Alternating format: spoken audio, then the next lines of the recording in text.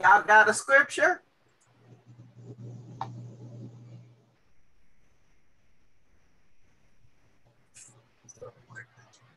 Oh, that Yeah, sound like Acts 28.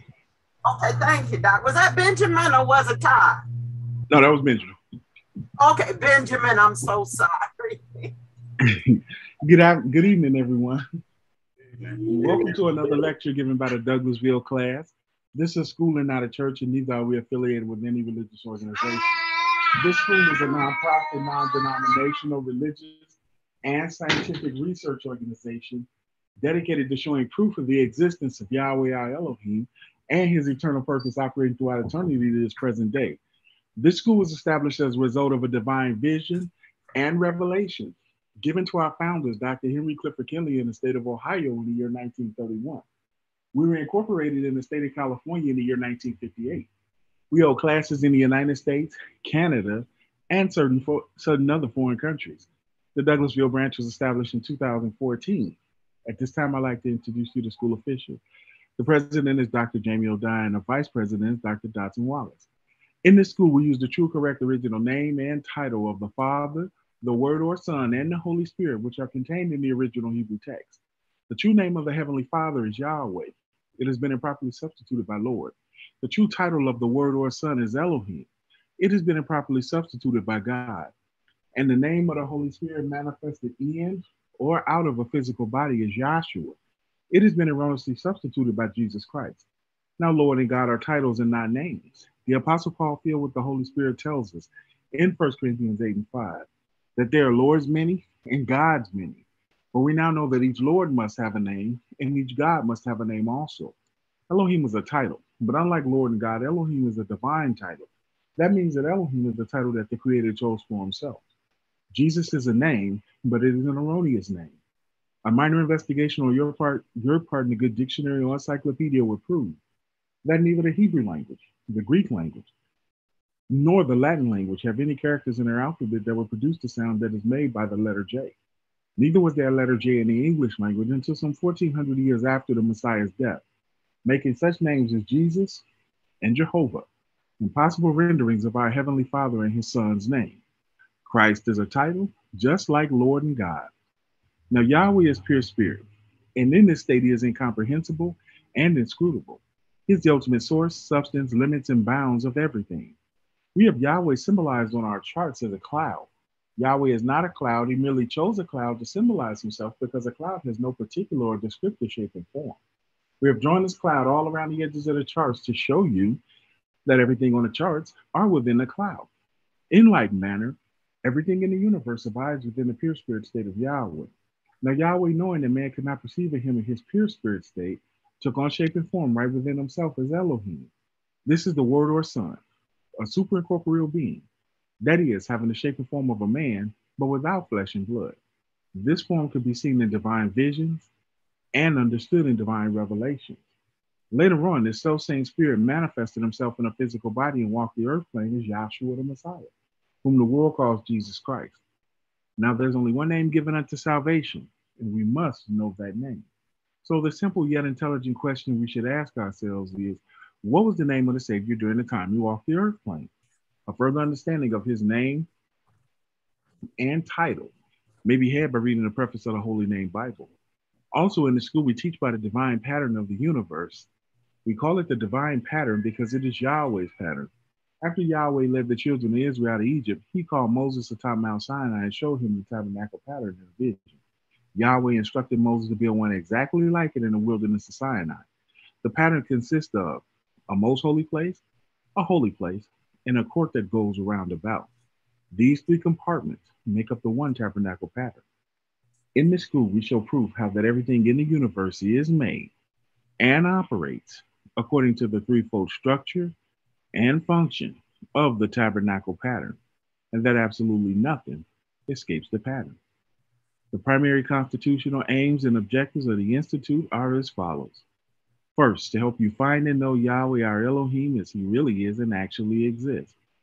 Second, to form a nucleus of universal brotherhood of humanity in Yahshua the Messiah without the distinction of race, nationality, creed, sex, caste, or color. Third, to investigate the unexplained spirit law, so-called law of nature, and the powers latent in man.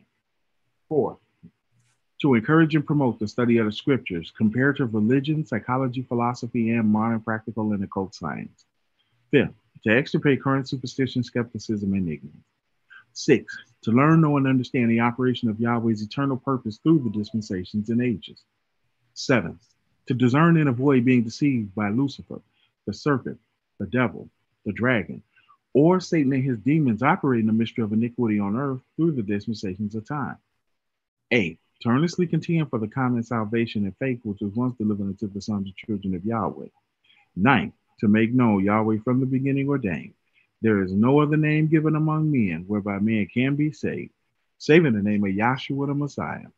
And 10, to inherit eternal life now, in the kingdom of Yahshua the Messiah, with the hope of immortal glorification in the new earth state. Our watchword is peace, and our slogan is to speak the truth. At this time, we'll have class dedicated in prayer by Dr. Benjamin Williams. Then we'll have our scripture lesson read, Acts the 28th chapter, by Dr. Carol Dye. May we have our prayer. Good evening, everyone. Let us take a moment to bow our hearts and minds and give reverence unto Yahweh. Yahweh, we thank thee this day that you have risen us from the dead along with your son, and you put your spirit in us. Now we got our understanding. We ask that you increase our understanding so we can understand the scriptures more thoroughly. We ask that we keep this teaching the same as the founder have given it unto us, that we don't be led astray with anything that be before us. And we just ask that you overcome the evil in this situation with that Satan and his angels. And we just ask that we be protected, and we want to give you all praise, honor, and glory and thanks. And through your dear son, Yahshua Messiah, and let the assembly say, hallelujah. Good evening, class. Our scripture reading will be Acts, the 28th chapter. I will be reading from the Holy Name Bible, containing the Holy Name version of the Old and New Testaments, critically compared with ancient authorities and various manuscripts, revised by the late A.B. Traina, the Scripture Research Association. Acts, the 28th chapter, begins on page 199. And when they were escaped, then they learned that the island was called Melita. And the barbarous people showed us no little kindness, for they kindled a fire and received us every one, because of the present rain and because of the cold. And when Saul had gathered a bundle of sticks and laid them on the fire, there came a viper out of the heat and fastened on his hand. And when the natives saw the venomous beast hang on his hand, they said among themselves, no doubt this man is a murderer, whom though he hath escaped the sea, yet vengeance suffereth not to live. And he shook off the beast into the fire and felt no harm. Howbeit they looked when he should have swollen or fallen down dead suddenly. But after they had looked a great while, they saw no harm come to him. They changed their minds and said that he was a deity. In the same quarters were possessions of the chief man of the island, whose name was Publius, who received them and lodged them 3 days courteously. And it came to pass that the father of Publius lay sick of a fever and of a bloody flux, of whom Saul entered in and prayed and laid his hands on him and healed him. So when this was done, others also, which had diseases in the island, came and were healed, who also honored us with many honors. And when we departed, they laded us with such things as were necessary. And after 3 months, we departed in a ship of Alexandria, which had wintered in the isle, whose sign was Castor and Pollux. And the landing at Syracuse, we tarried there 3 days. And from thence we fetched a compass and came to Hygium. And after 1 day, the south wind blew, and we came the next day to Tenille, where we found brethren and were desired to tarry with them 7 days. And so we went toward Rome. And from thence, when the brethren heard of us, they came to meet us as far as Appii Forum and the 3 taverns, whom, when Saul saw, he thanked Yahweh and took courage. And when they came to Rome, the centurion delivered the prisoners to the captain of the guard. But Saul was permitted to dwell by himself with a soldier guarding him. And it came to pass that after 3 days, Saul called the chief of the Jews together. And when they were come together, he said unto them, Men and brethren, though I have committed nothing against the people or customs of our fathers, yet was I delivered prisoner from Jerusalem into the hands of the Romans, who, when they had examined me, would have let me go because there was no cause of death in me. But when the Jews spake against it, I was constrained to appeal unto Caesar. Not that I had aught to accuse my nation of. For this cause, therefore, have I called for you, to see you and to speak with you, because that for the hope of Israel, I am bound with this chain. And they said unto him, We neither received letters out of Judea concerning thee, neither any of the brethren that came showed or spake any harm of thee. But we desire to hear of thee what thou thinkest. For as concerning this sect, we know that everywhere it is spoken against.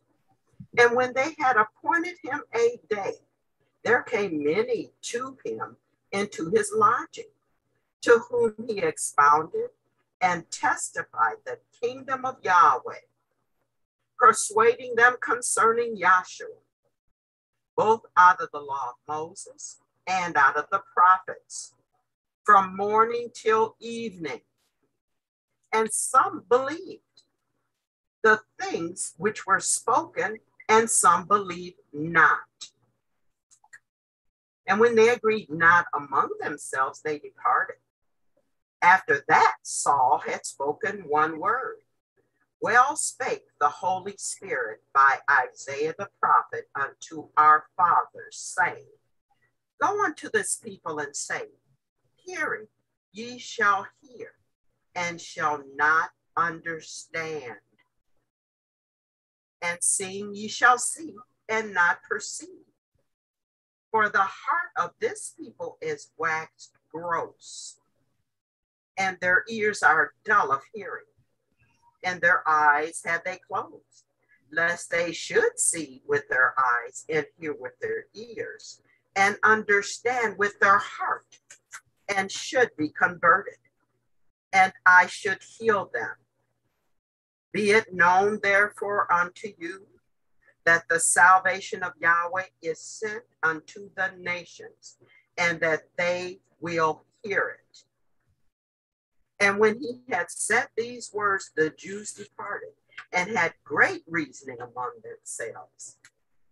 And Saul dwelt 2 whole years in his own hired house and received all that came unto him, preaching the kingdom of Yahweh and teaching those things which concern Yahshua the Messiah with all confidence, no man forbidding him. I just read for you Acts the 28th chapter. Hallelujah. Hallelujah. All right. We want to thank everybody for tuning in on YouTube. And we also want to thank everybody that has joined us in the Zoom session. And for our scripture reader today, it'll be Dr. Carol Dodd. But we also have visiting brethren with us from Northside Chicago, Drs. John and Myra Quates. We welcome you in the bonds of peace and we love you. For our first speaker, it's an honor and a pleasure to call on Dr. Myra Quates.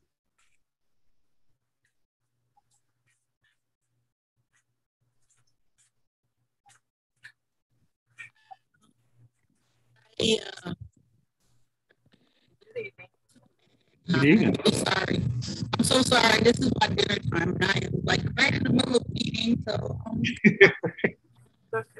listen, love Yahshua.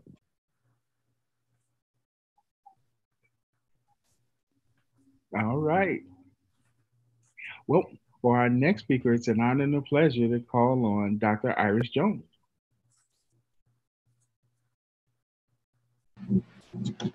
Good evening, class. And it's good to be here with you all this evening and to give a testimony of the things that Yahshua has so mercifully shared and given unto me down here at the end of this age. And we do want to thank him for his grace and his mercy and his ever-presence teaching us down here at the end of this age, because we can see it coming apart at the seams. It's just, you look at the news, you get out and go to the grocery store, or if you have to go to work, the conversations that are being had, people are in turmoil. And yet Yahshua calls us unto himself and says, sit and hear and receive this blessing. You see, this school, like the moderator told us, was founded by the means of a divine vision and revelation given to Henry Clifford Kinley in the year 1931. And before he went about to teach this great teaching, he had charts painted out. The first chart being the pattern or plan of salvation. Yahweh showed that man how he had purposed salvation for his creation. You see, and when Dr. Kinley started to teach this teaching, he said not to take his word for it, but to make him prove that he did indeed have a divine vision and revelation directly from the Creator. Now, vision is absolutely necessary. I didn't know that when I first started coming to this school. You see, my sister had invited me to come, and she had been telling me I needed to come for a year before I actually came. And how she got me to come to a class the first time was because I needed a babysitter. And the only way she would babysit for me is if I went to class with her. Now, the reason I needed, and this is just a personal testimony, but Yahshua has done, from that day on, I did not always appreciate it. I didn't always understand it, but he kept me here. He kept me here hearing him preach his gospel. You see, so now I need a babysitter because I want to go to the racetrack. And I mean, horse races was just what I did on Sundays. I had to be there every Sunday when the racetrack was open. But the way I got there that Sunday was because I needed a babysitter. My sister was going to babysit for me if I went to class with her. Okay, I go to class with her, and the speaker at that time, the first speaker was Dr. Louis Landry. Louis Landry, or he was from Baton Rouge. And the moderator was Justinian Etienne, and he was from Lake Charles, Louisiana. And those speakers, they delivered that moderation just turned me inside out, and I was so upset. And the speakers and what they were saying was just upsetting to me at that time. And I had no choice, no recourse, but to go and look up what they were saying, because it was just something I had never heard before. And I could not believe that the priest that I had been listening to from the time I was brought to, to an understanding of going to Mass every Sunday, was lying to me that way. I just couldn't, it didn't make sense that they would do that. But he made me do the research, you see. And from that point on, I didn't do that good at the racetrack that day. And from that day on, I've never been to another racetrack. And he's kept me in class, and he just turned me, like I said, it just turned me inside out. It took me about 3 months of actually going and asking questions and going to the library and looking at stuff. And every once in a while, she would come and put that little class book in front of me. And I started reading that. And then I came back to class and been here ever since. Personal testimony. However, this thing is real. And however he got each and every one of us, you see, whilst I was thinking it was my sister and those people that I heard for the first time from the floor saying all those things that they were saying, it wasn't them. It was Yahshua, Yahweh through Yahshua the Messiah saying, it's time. You got to hear it. It's time. You have to hear it. And every time I pick up a book, he says, it's time. You have to hear it. So now we come to school and we learn that by the means of a divine vision and revelation, the Creator gave a man his name. We learned who that man is that Yahweh gave his name to. And that man was Moses. We learned who our teacher is in this school. And our teacher is Yahshua the Messiah. We learned that it is impossible for his name to have been Jesus then. It is impossible for his name to be Jesus now. Moses could not have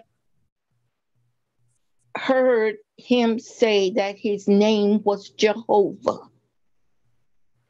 No letter J in the Hebrew language to this day. It was impossible for him to be called that. But now, by the means of a divine vision and revelation given to Moses, and we would not know about Moses' divine vision and revelation if Yahweh hadn't prepared somebody down here at the end of this age who could tell us what we needed to do, how we needed to hear this in order to learn about Moses and his vision. So now can we read, please, in Romans 10th chapter, and I want to say the 9th or 10th verse. Can we start there? Romans, the 10th chapter, and the 9th verse.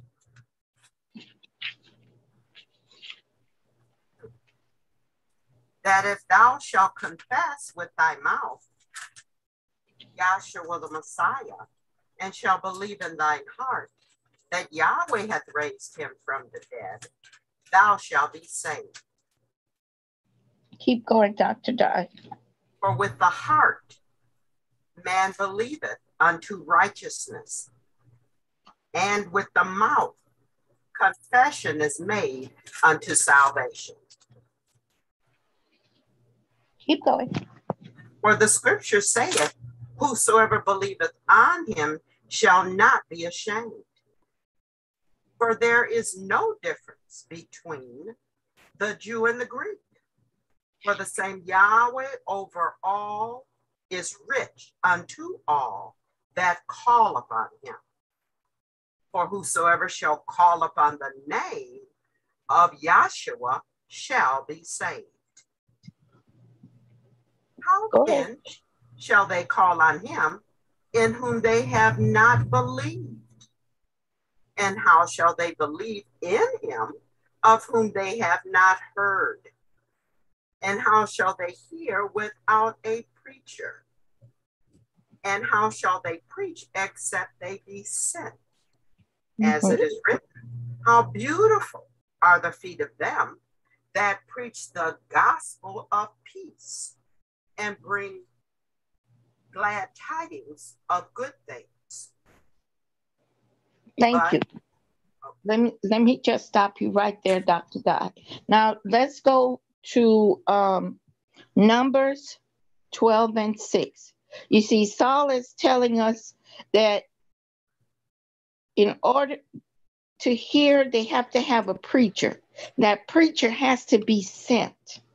You see, now we hear preachers on television telling us about what God told them and their dreams, and they were sent from God and all of that stuff. But now you see, the thing is, if Yahweh is going to send somebody, he's got some credentials. You see, he's going to be telling us about Yahshua's purpose. So, and he's got to do it a prescribed way, a specific way.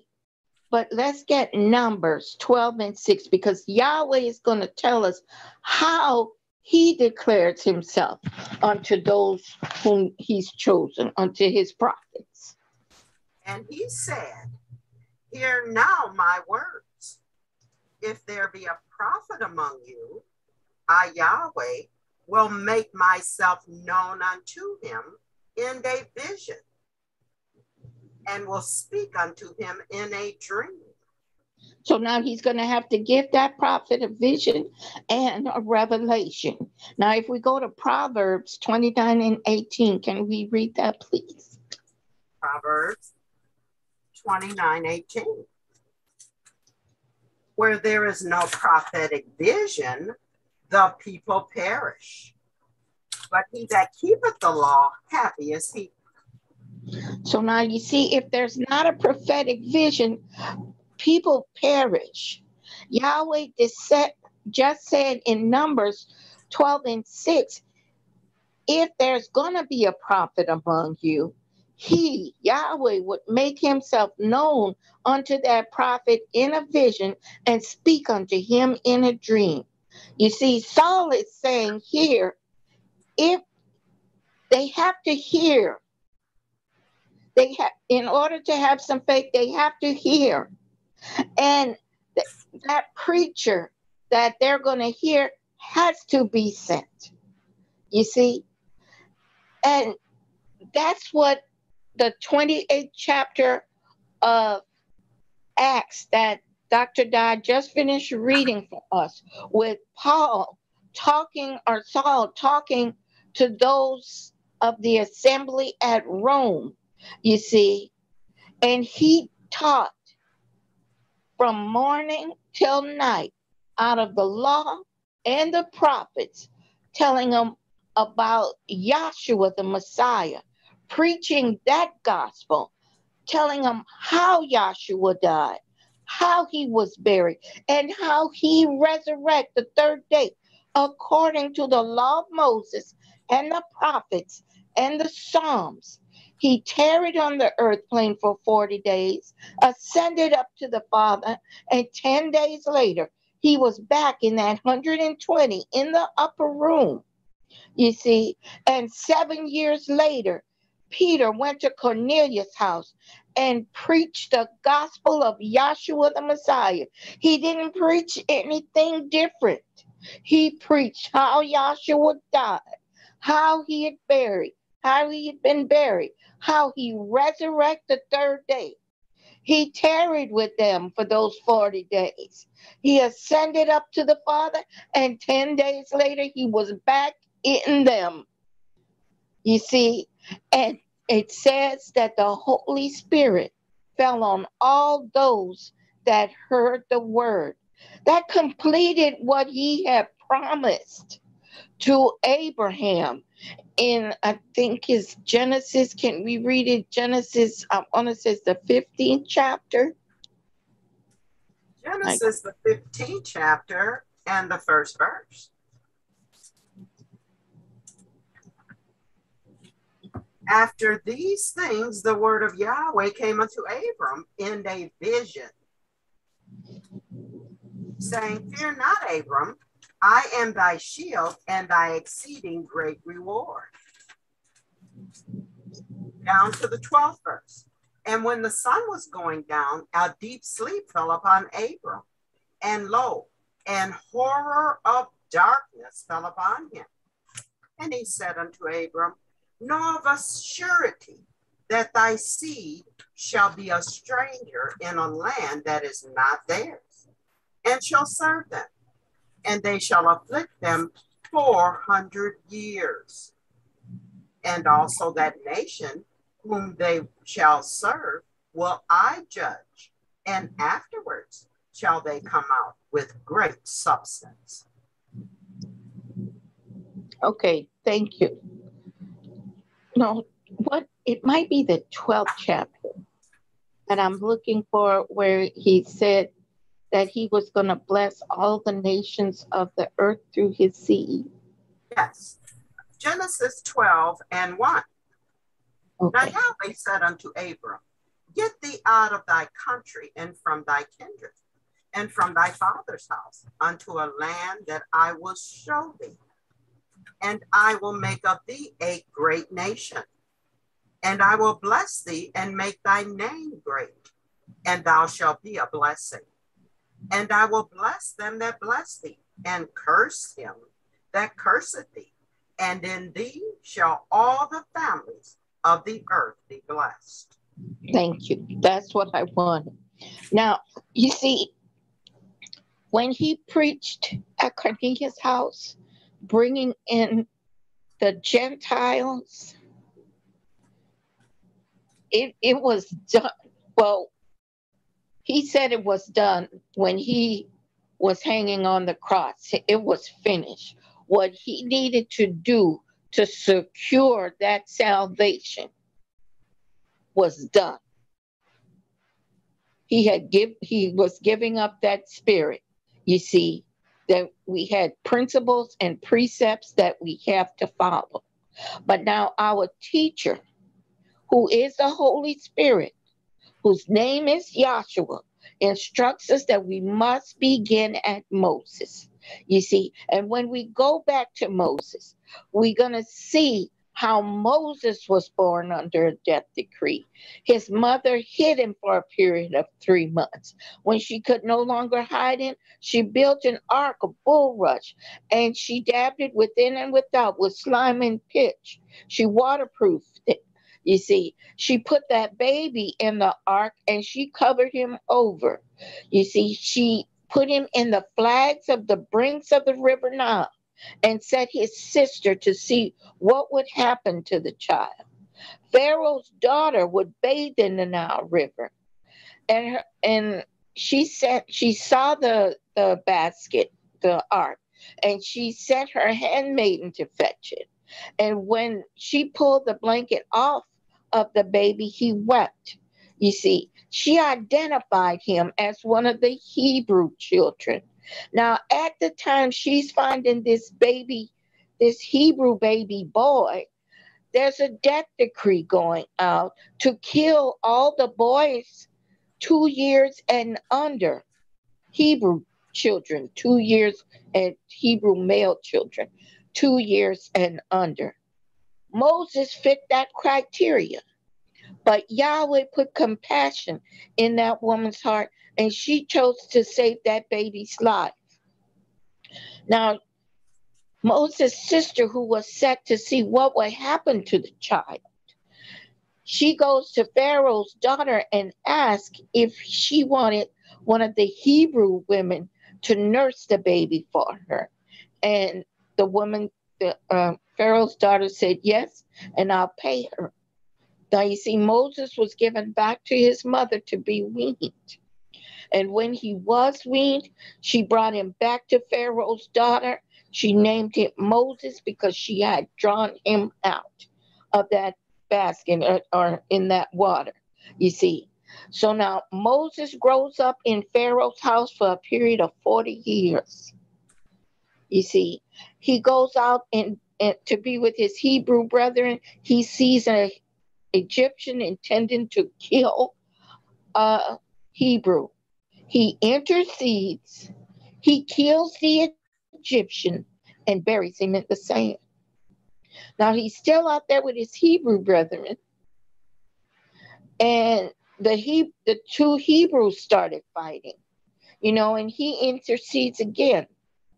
So one of them asked, "Are you going to kill me the way you killed that Egyptian yesterday?" Now Moses understands that he has to get up out of Egypt because they're going to surely seek his life. So Moses leaves out of the land of Egypt, where he rests by a well, and he helps the 7 daughters of Jethro Ruel water his flocks. Now look, Yahweh is showing this to Moses in a divine vision and revelation, okay? And actually at this point, Moses is living this part where he helps those 7 girls water their father's flock. They get home early. Their dad wants to know why. They tell him that an Egyptian helped him. Moses is a Hebrew. He has on Egyptian clothing, but he is a Hebrew.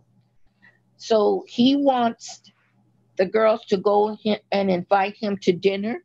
Moses ends up staying there and marrying the oldest daughter of Jethro, Ruel. I'm sorry. After a period of 40 years, he's tending his father-in-law's flock, and he sees a divine vision. He sees a vision. He sees a bush that's burning and not being consumed. And he turns aside to see this great sight. Now that's where we are at in Exodus, the 3rd chapter. You see. And when he turns aside to see, Yahweh speaks to this man, Moses. Can we start, please, at Exodus 3:1? Exodus, the 3rd chapter, 1st verse. Now Moses kept the flock of Jethro, his father-in-law, the priest of Midian. And he led the flock to the backside of the desert and came to the mountain of Elohim, even to Horeb. And the angel of Yahweh appeared unto him in a flame of fire out of the midst of the bush. And he looked, and behold, the bush burned with fire, and the bush was not consumed. And Moses said, I will now turn aside and see this great sight, why the bush is not burnt. And when Yahweh saw that he turned aside to see, Elohim called unto him out of the midst of the bush and said, Moses, Moses. And he said, Here am I. And he said, Draw not nigh hither, put off thy shoes from off thy feet, for the place whereon thou standest is holy ground. Moreover, he said, I am the Elohim of thy father, the Elohim of Abraham, the Elohim of Isaac, the Elohim of Jacob. And Moses hid his face, for he was afraid to look upon Elohim. And Yahweh said, I have surely seen the affliction of my people which are in Egypt, and have heard their cry by reason of their taskmasters, for I know their sorrows. Now, let me just stop you right there, Dr. Don. So now Moses is having this divine vision, and Elohim is speaking to him. And Elohim tells him who he is. And he also refers to the man by his name. Now, when you had your first invitation to class, you may have liked the person, maybe not. You could have been related to him, maybe not. Whatever the case is, you were called by your name. And you might have thought it was that person. And it was Yahweh through Yahshua the Messiah telling you it's time. You need to hear. You see? So now Moses is going to be given specific instructions here, because he says that he has seen the affliction of the children of Israel. He knows their sorrows. You see, he's heard their cries. And now he's telling Moses, you're going to have to come now, therefore. So now he's summoning Moses to come to where he is. Now, he's talking to Moses on the backside of this mount while Moses is taking care of his father-in-law's sheep. But he's telling Moses, you got to come to where I am, and I'm going to send you to the children of Israel and Pharaoh, so you could tell them that the children of Israel are going to have to come here and serve me at this mount. You see, so these are the things that Yahweh, through Yahshua the Messiah, is showing us. He's had mercy on us down here at the end of an age to show us the deliverance throughout the dispensations and ages with unerring accuracy and in constant repetition. He brings us back to Moses, and we got to go back to Moses, because if we don't go back to Moses, we're not going to know what happened with Adam, because Adam didn't write anything. We're not going to know what happened with Noah and that ark, because Noah didn't write anything. You see, there was an end of an age with Noah, and he didn't write it down. You see, there was an end that happened with that fall of when Adam partook of that fruit and that disobedience occurred. Time started. We would not know that if we don't go back to Moses, because he showed those things to Moses.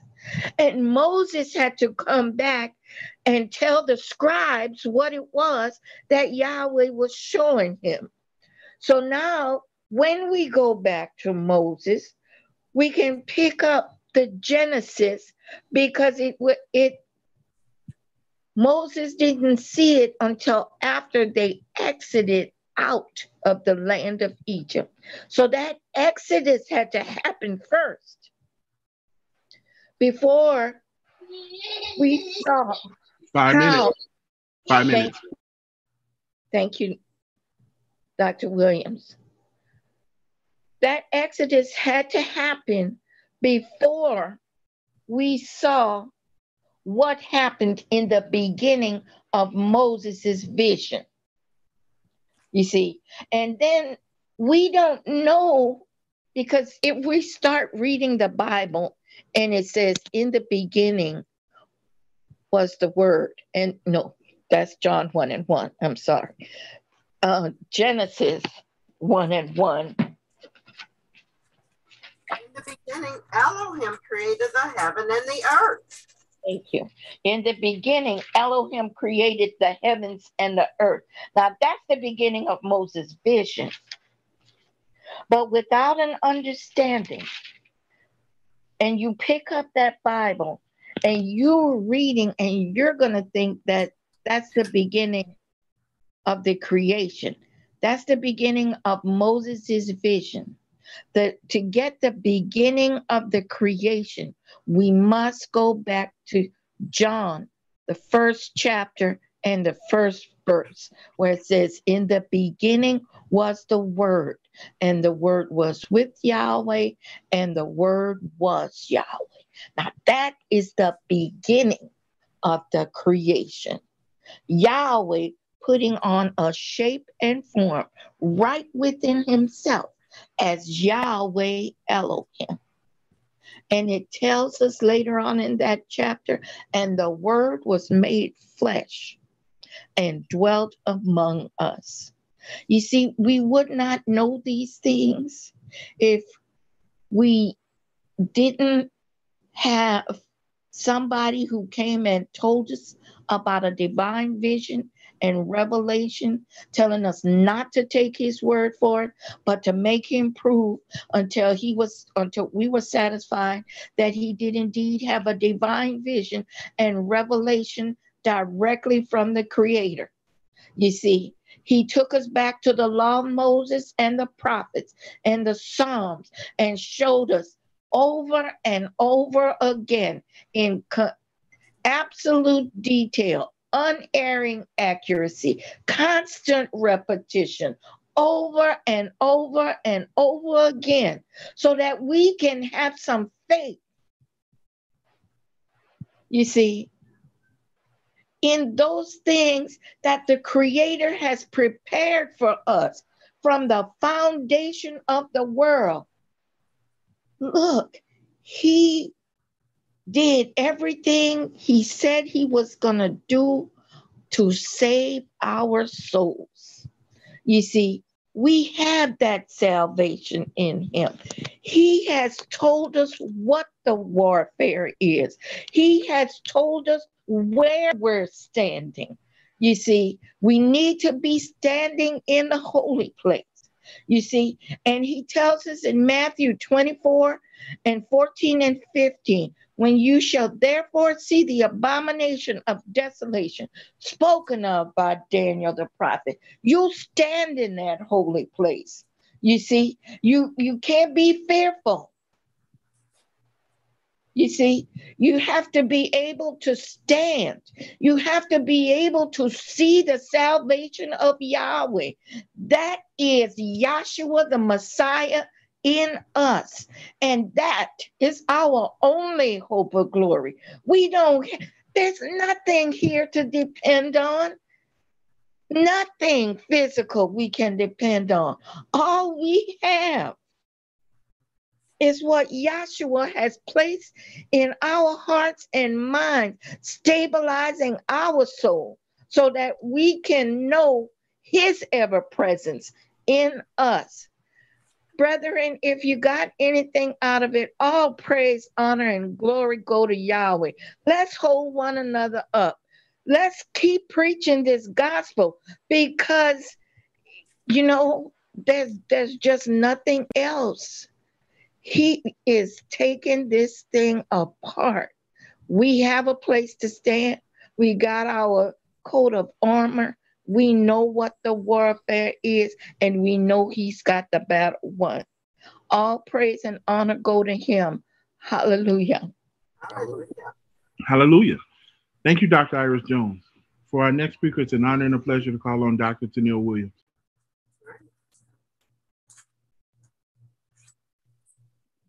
Good evening, class. Good evening. I truly enjoyed the remarks of the last speaker. Definitely encouraging words.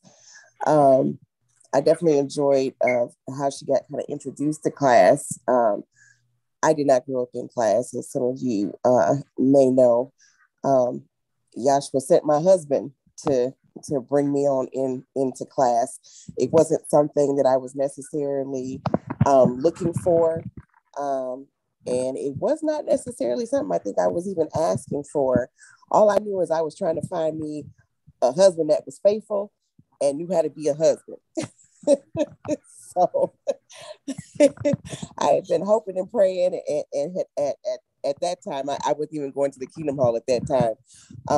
But I had prayed and prayed and prayed and said I was tired of dating, and send me somebody that knew just a little bit of the Bible. And who knew that I was going to not only get a husband, but I was also going to get a better understanding of my spiritual husband, Yahshua the Messiah, and getting a better understanding of who he is and his purpose and how he actually exists, and how that he resides within me and directs my every step.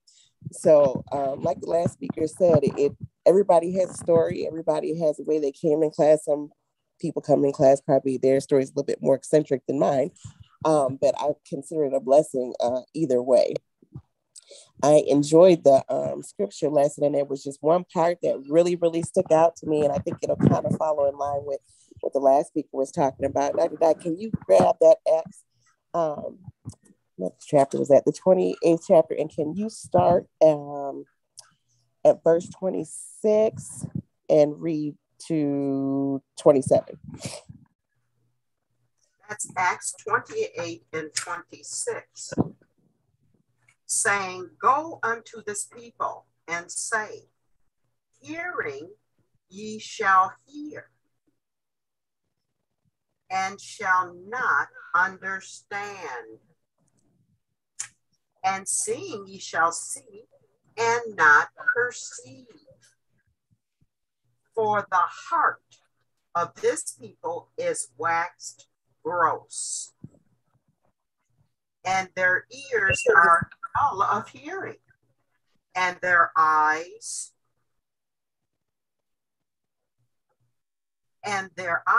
have they closed. Stop right there for just 1 second, Dr. Di. So I thought that was very informative, because that's the day and the time that we're living in right now.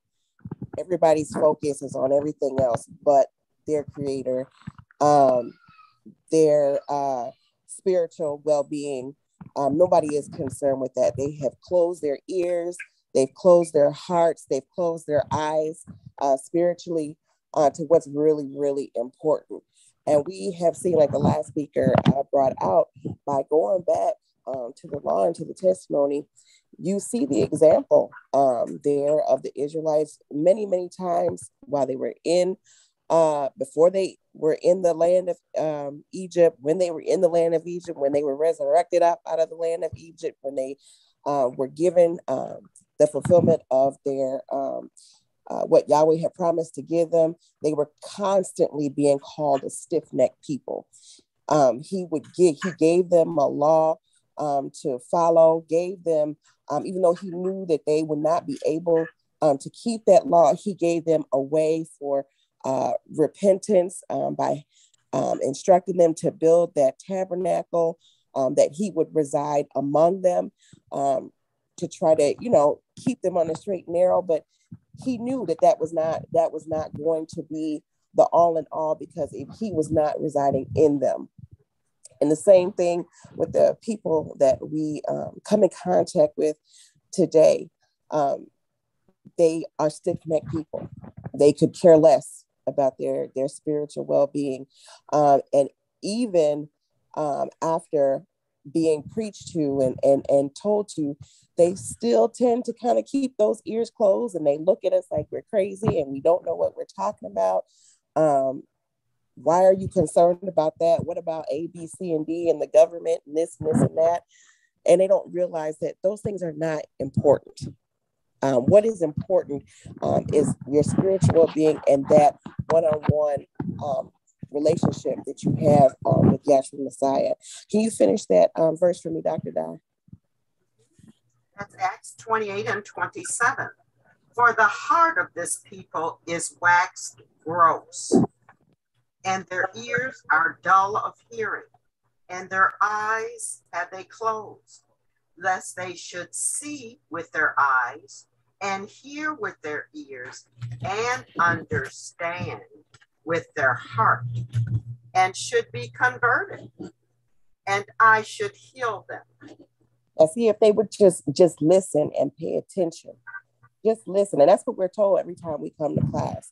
They instruct us at the beginning of class to silence our cell phones, and even in the prayers that we hear some of the brethren give at the beginning of class, asking Yahshua to clear our minds of the outside world and to open our hearts and our minds so that we can receive whatever he has brought to use to speak through the vessel to give to us. That stuff is important. Keeping our eyes and our ears and our hearts open to it, thus saith Yahweh. And these people back here during the time of Paul, the same thing that's going on today was going on back then. They were not listening. They were not heeding. They were not paying attention. And if you notice, it says, if they would hear, if they would listen, if they would see, they would be converted. But what would be converted? That dead soul. It has nothing to do with the physical, as we have learned coming into this class. It is the soul that live on. It is the soul that lives forever. It is that soul that is important. This fleshly body is going to one day, we're all going to take it off eventually one day in one way or another. But it's that soul that lives on. And you want to make sure that is what is in good standing with the Creator. Can we get Psalms 19 and 7? Psalms 19 and 7. The law of Yahweh is perfect, converting the soul. The testimony of Yahweh is sure, making wise the simple. So see, it is the law of Yahweh. That law, that internal law, that Yahshua the Messiah, that is converting the soul. It is he that converts the soul. It is nothing that we can do of our own. He has to be the one to do that. But our ears and our eyes and our hearts must be open. So we always want to make sure that we are asking Yahshua to keep our eyes on the prize. I think there's a scripture that says something to that extent, but I can't remember where it is. Keeping our eyes on the prize. And that is to be one with Yahshua the Messiah. That is our goal at the end, to become one with him and to be with him in that kingdom. Not an earthly kingdom, spiritual kingdom. We learned from being in this class not to have a carnal mind.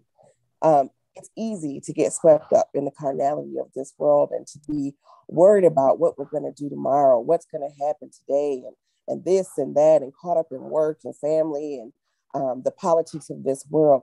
But we always have to constantly ask Yahshua to keep our mind and our hearts clear and to stay focused on him. I can't even say it enough. Dealing with the public every day, it does tend to kind of turn you just a little bit. I know for myself, because I work in a dentist's office, or I'm working in the health care field. Sometimes it's hard to keep my mind focused and to not get drawn up in the nonsense that happens to go on out here. So I have to constantly ask Yahshua to keep my mind clear. Let's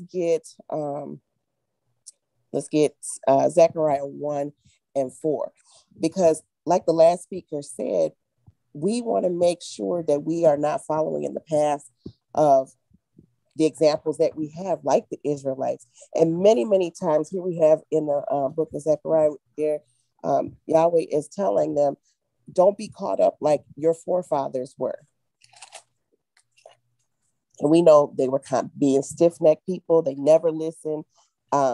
It's almost like raising kids. You tell them once, you tell them twice, you tell them a third time, and sometimes you got to tell them over and over again. It's a constant repeat.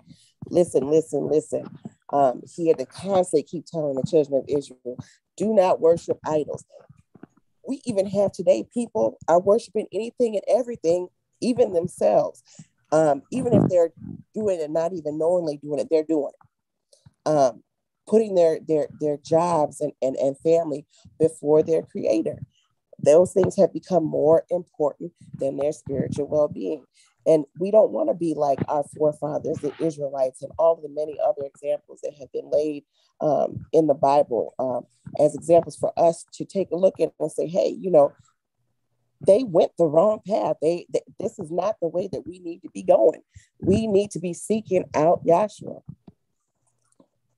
You can go ahead and read that, Dr. Dye. Zechariah 1 and 4. Be ye not as your fathers, unto whom the former prophets have cried, saying, thus saith Yahweh of hosts, turn ye now from your evil ways and from your evil doings. But they did not hear, nor hearken unto me, saith Yahweh. So notice he said they did not hear. We are constantly being told to hear and listen. I always think back anytime I read a scripture and I think about that word here, I think about how the children of Israel, they got that law at the foot there of Mount Sinai. And they said, everything that Yahweh has asked of us, we will do. And we often always say that he married them there at that mountain. They agreed. They were under contract. The same thing when you stand before the judge and say, yes, I do. I'm going to marry this person for the rest of my life till death do us part. We know people break that every second of the day. Anytime I get patients that come into my office and I hear they've been married for 50 some years, 60 some years, the next thing I always say is, well, you don't hear about things like that anymore, because you don't. They get married and 2 seconds later, they're not even together anymore. Absolutely ridiculous. We know that Yahweh did not intend it to be that way. He married Israel and he intended to be with them for all time and eternity. As a matter of fact, even after they had made so many indiscretions, he would clean them up and he would preserve them alive. He would punish them and he would forgive them, just like he does with us today. We fall short, he corrects us, and then he helps us and picks us back up and keeps us going and motivated on our way. But this scripture here, hearing. Not only that, after they sat there and they said everything that Yahweh said that asked of us we will do, not very long after it, they were building that golden calf and they were taking off the earrings and taking all of the jewels and things that the Egyptians had given them as they departed, that Yahweh had told them to take from the land of Egypt. They threw those earrings and made that golden calf. They gave away their hearing. They closed up their hearing. They weren't paying attention anymore. They could care less what had been said after they had agreed to the contract.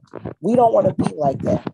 I often hear, and I think it's a blessing when I hear about people that had at one time had been in class and then had left for some time, and then Yahweh saw fit to bring them back. That's a beautiful, beautiful thing. Just as he was merciful with those children of Israel and many, many, many, many times over, he has been ever so merciful with us today, picking us up where we fall short, giving us that correction.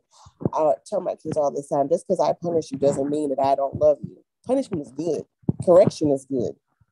I mean, I used to hate it when I was a kid. My parents would say, I do this because I love you. And I just couldn't believe it. I said, you would not spank me if you loved me.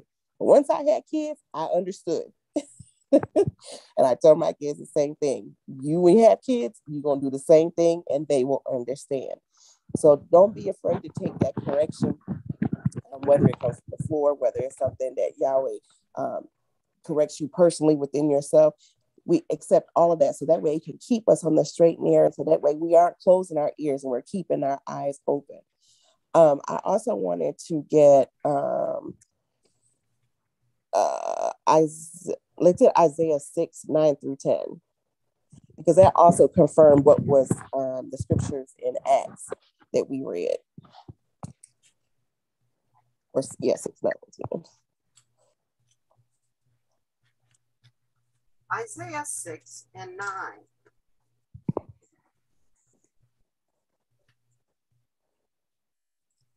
And he said, go and tell this people, hear ye indeed, but understand not.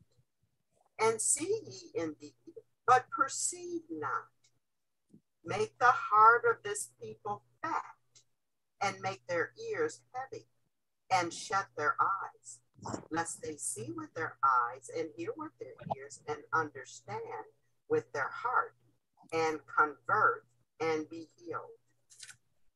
So you see how important that converting of the soul.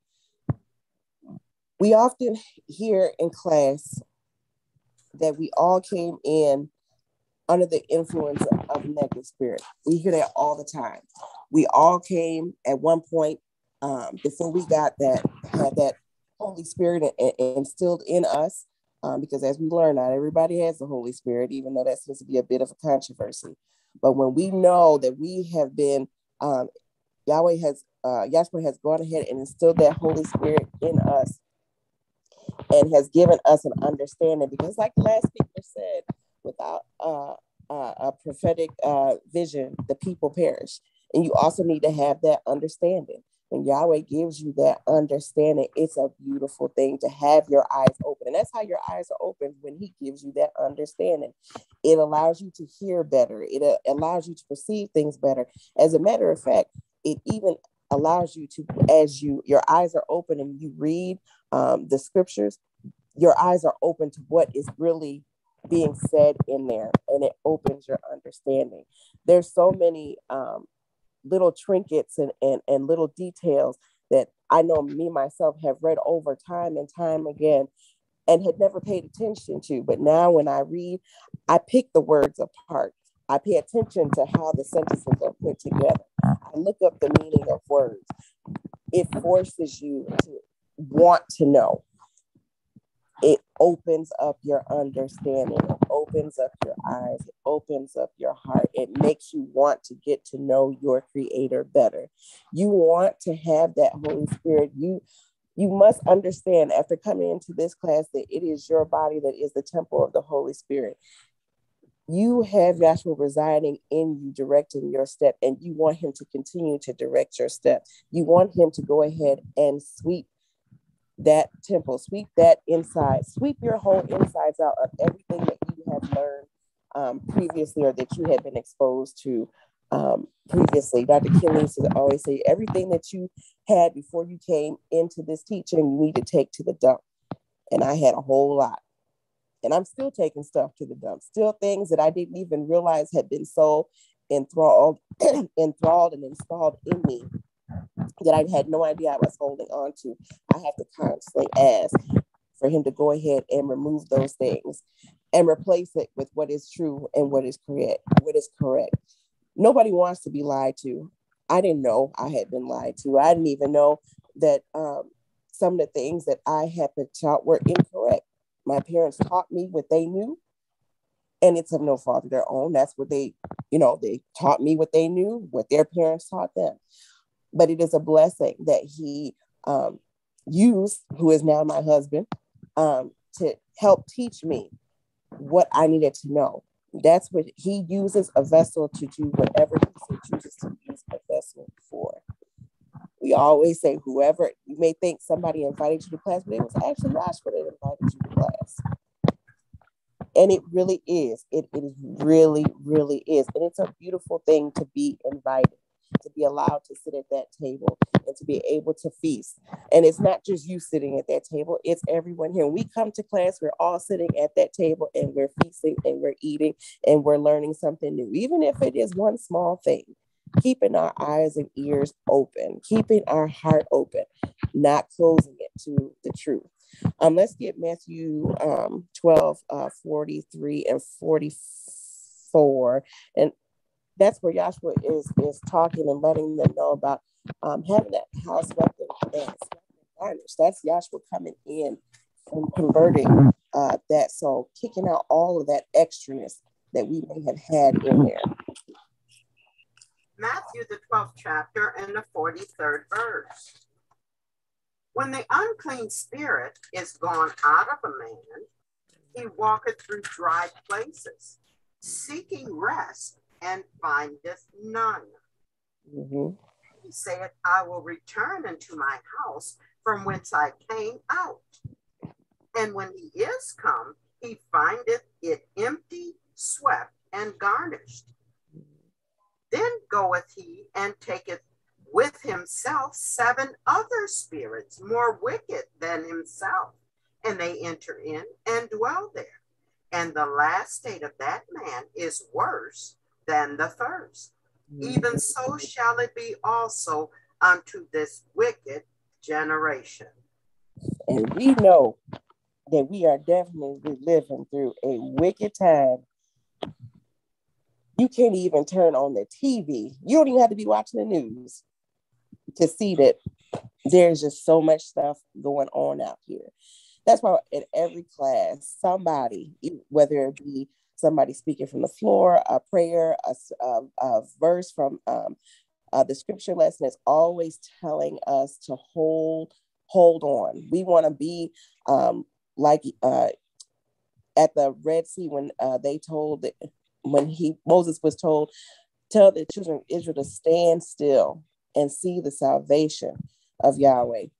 We are doing the same thing during these times that are going on right now. We are standing still, shakingly standing still, holding each other's hand, just trying to stand and hold on to what we know, making sure that what we know is unadulterated, making sure that we are holding on to what thus said Yahweh, making sure that if we are seeing our brethren shaking or falling by the wayside, just like we read in Acts, Paul was sent down there and was told that he needed to preach and he needed to send some words of correction and encouragement. He was constantly doing that. He was constantly going to those congregations, trying to help them build their faith, helping them to correct them on what was right and what was things from the law that they were trying to keep. Because even today, like, people are trying to keep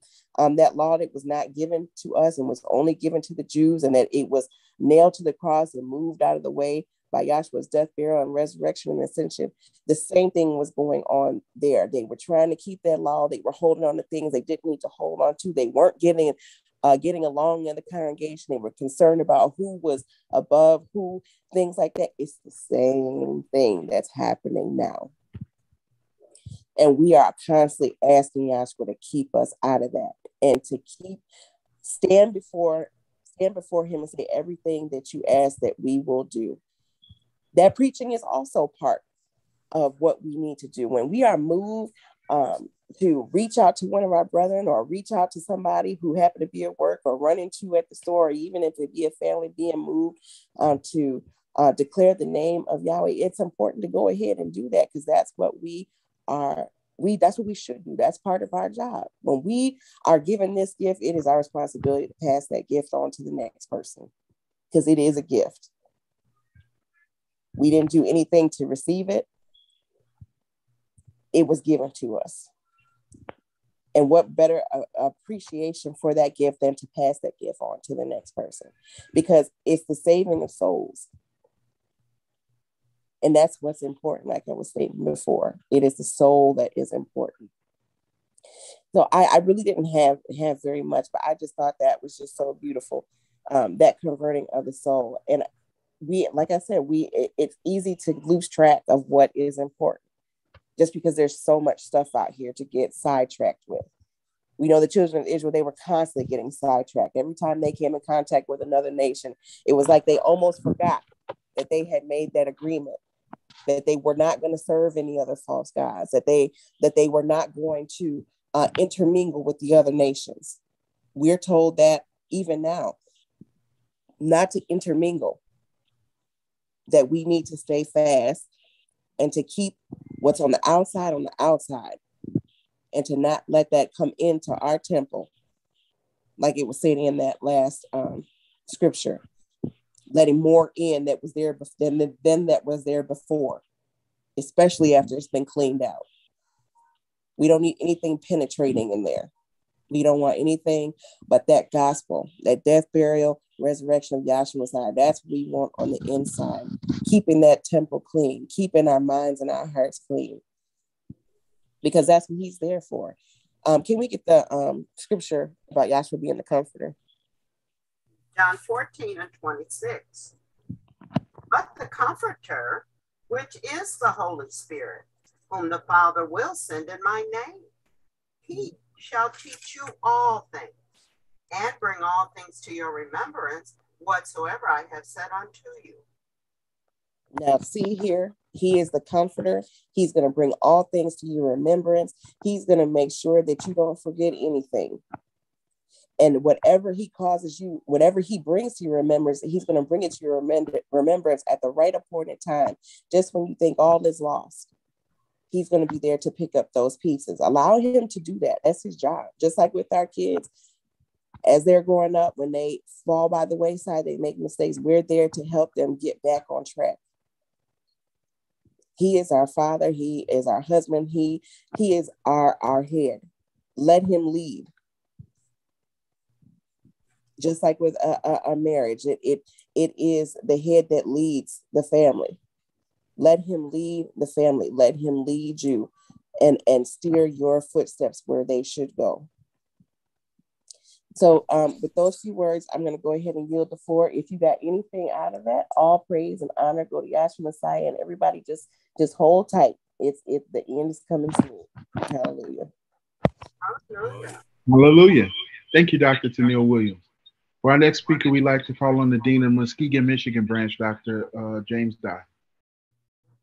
Good evening. Good evening. Grace, peace, and mercy be unto you. I enjoyed the previous speakers and their testimony. We talk about how this is a school.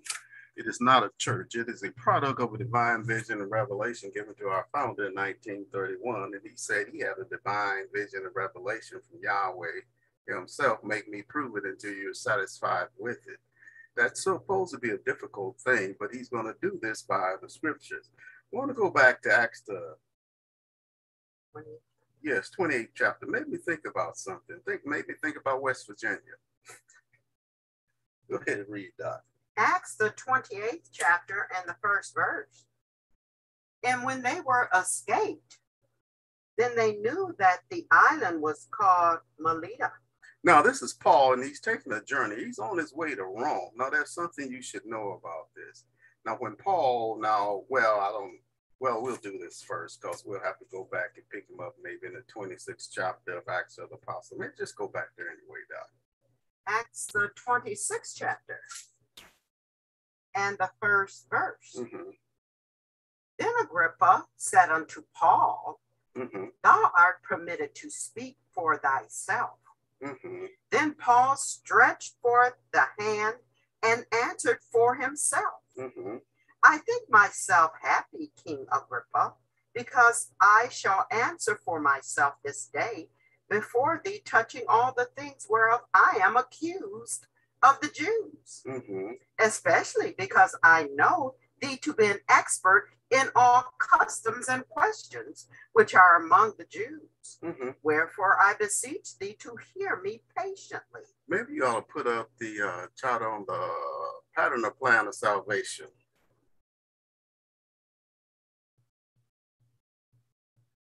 Now we're talking about, Paul begins back there in the plate we call persecution. Then we'll take a look at that.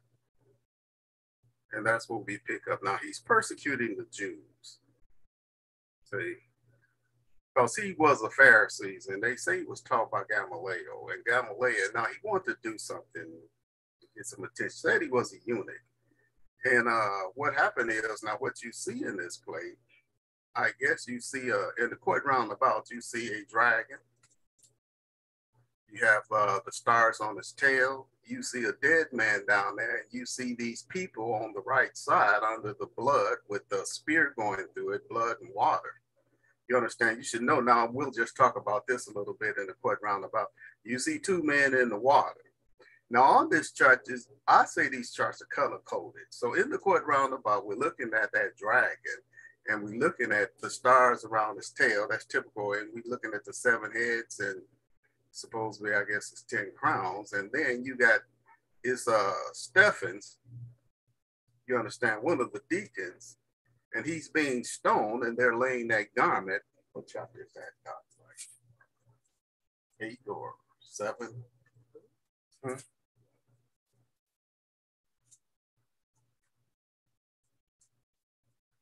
It's the last part of 7th chapter of Acts. Last few verses in there.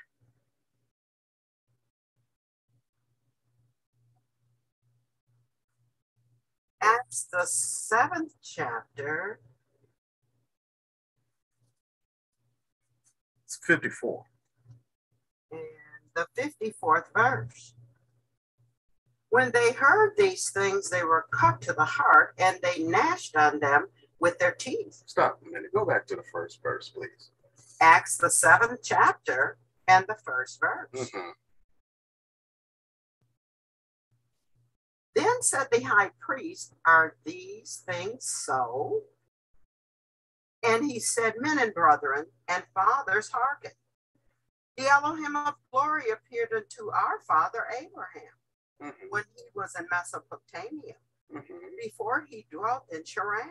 Now, the first speaker kind of talked about Abraham. Now, this is kind of a summary. This is, in a sense, is a summary, or is a history, a short history dealing with what happened back there with Moses. So he's beginning back there. We'll say beginning with Moses, because Moses is accredited to writing the first 5 books of the Bible. He's writing that by way of a vision. He writes the Genesis. He sees all the way up to his birth in his life, and he writes about that. You understand? But go ahead and read that. That's Acts 7 and 3. And said unto him, get thee out of thy country and from thy kindred, and come into the land which I will show thee. Then came he out of the land of the Chaldeans, and dwelt in Charan. And from thence, when his father was dead, he removed him into this land wherein ye now dwell. That was Canaan land. And he gave him none inheritance in it.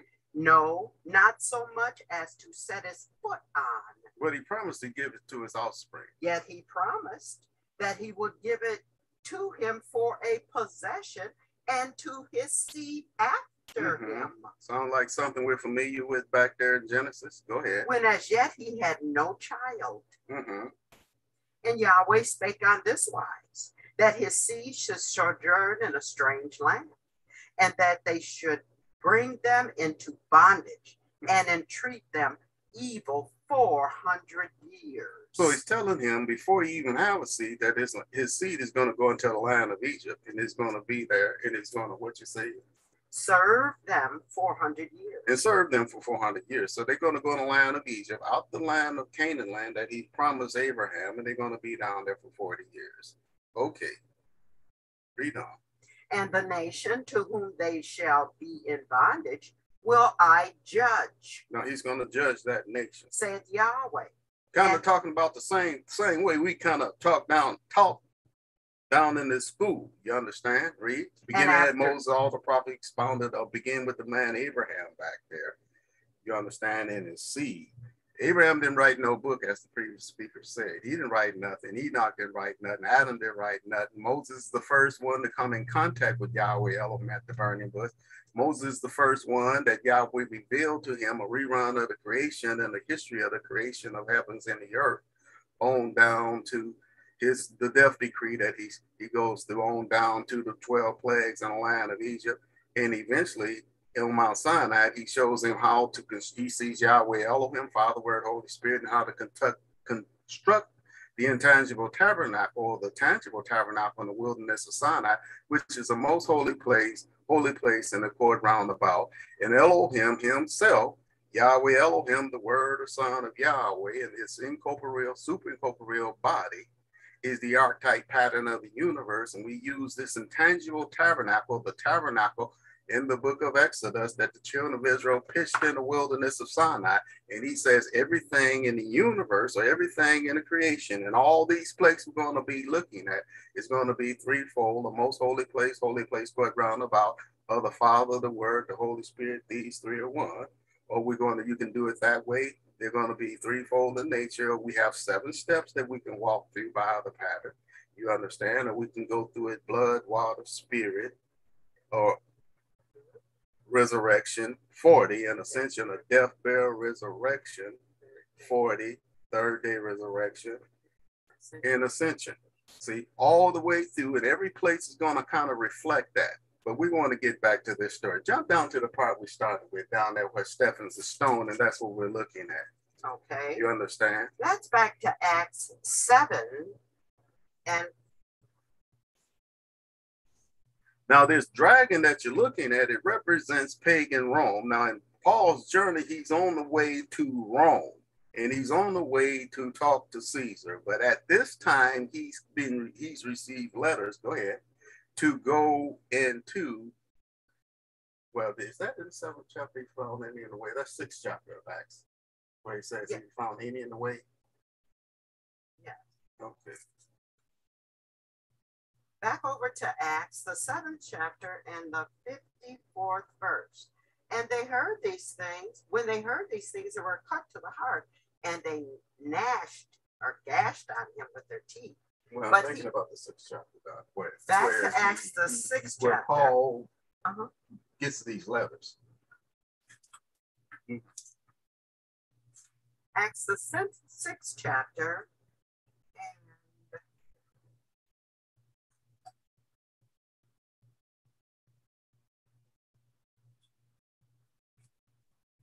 Well, it's not in there.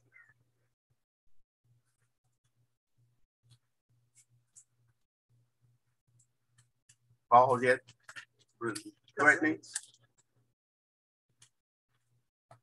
Read them out, threatenings.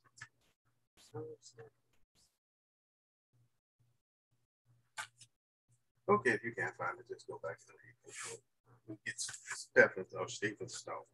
Okay. We're going to go back to Acts 7 and 54. And when they heard these things, they were cut to the heart, and they gnashed on him with their teeth.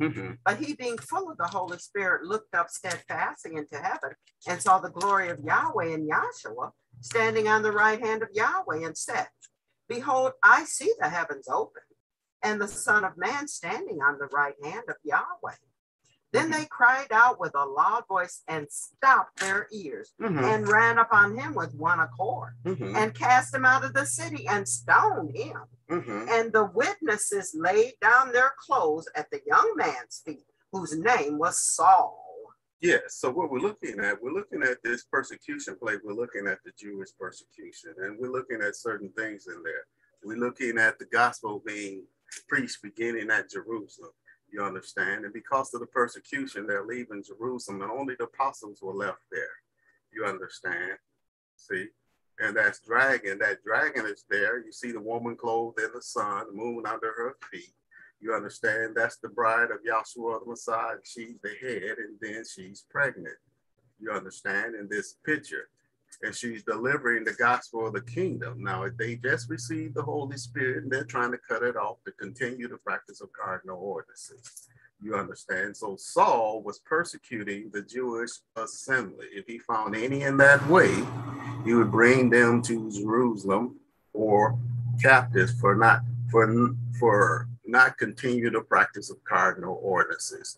Now, right, so also in this picture, you see that spear that we said that they pierced Yahshua in the side. It's a long spear, forthwith came blood and water. Now, there are two colors of the water you should notice. You got blue water, which typical is the practice of physical water baptism. And that's where he met, I guess it was the Ethiopian eunuch there, maybe on his way to, well, there's a eunuch, and he was reading out the book of Isaiah. And Philip, because of the persecution, is going to Caesarea. And that's what you're kind of looking at. So now you have physical water, practice of physical water continue. And then that water in the white represents baptism of the Holy Spirit. You understand? So that's why the water, you have two colors of that water. So we'll go back over there and read about Paul's journey back there when you were in the 28th chapter. But that's what you're kind of looking at when you look at this plate. Now he's lining those things up with typical on that water line. You understand? That's pagan Rome. That's the dragon. That's in power that killed Yahshua the Messiah. And maybe that's not the, well, but go ahead. Back to Acts 28 and 1. Mm-hmm. And when they were escaped, then they knew that the island was called Melita. Mm-hmm. And the barbarous people showed them no little kindness. Mm-hmm. Now they called the other folks barbarians. You had Romans, then they called the other people, other nations, barbarians. Go ahead. For they kindled a fire. And they kindled a fire. And received us, everyone, mm-hmm. because of the present rain and because of the cold. Because Paul is kind of shipwrecked. That's why he's there, or something maybe. And when Paul had gathered a bundle of sticks mm-hmm. and laid them on the fire. Now here he is, gathering a bundle of sticks, and he's laying them on the fire. And there came a viper out of the heat. Now hold up. I think I want you to go to like Mark, like 16 or 15 or somewhere where he said they pick up any unclean thing or they can pick up serpents. That's Mark 16 and 15. And he said unto them, mm-hmm. Go ye into all the world. Now we're talking about them after receiving the Holy Spirit. Well, actually, we're talking about Yahshua the Messiah. You understand? After he ascended, he's telling them on the Mount of Olives, go ye into all the world. And preach the gospel. And preach the gospel. To every creature. To every creature. He that believeth and is baptized he shall that be saved. believeth and is baptized. Now, he's not talking about physical water baptism. He's talking about immersion of baptism with the Holy Spirit in the name of Yahshua the Messiah. You understand? In the name of the Father and the Son and the Holy Spirit. In this present kingdom age, it's a spiritual baptism. It's not a physical baptism. So this dragon, and Paul was trying to continue the practice of physical water baptism, was never given to a Gentile in the first place. But go ahead, Dr. He that believeth and is baptized. He that believeth and is baptized with the Holy Spirit shall be saved. But he that believeth not shall be damned. Mm-hmm. And these signs shall follow them. Now we're talking about the signs that follows them that believe. In my name shall they cast out devils. In my name they're going to cast out devils.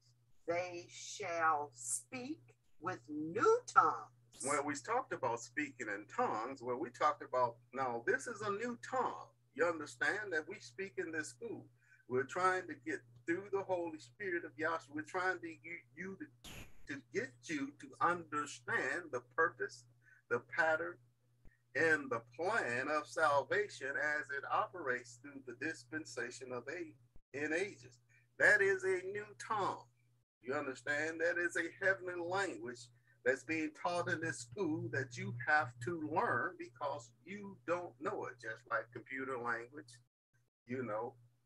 So some of the scientists, you don't know all those terms, anatomy and physiology that we talk about in this school by the pattern. You understand? There's some new terms. They'll speak with what, Doc? They shall speak with new tongues. With new tongues. You see, ain't nobody, people tell you ain't never heard of Yahweh, Elohim, and Yahshua. It's a new tongue. They shall take up serpents. And it's really an old tongue.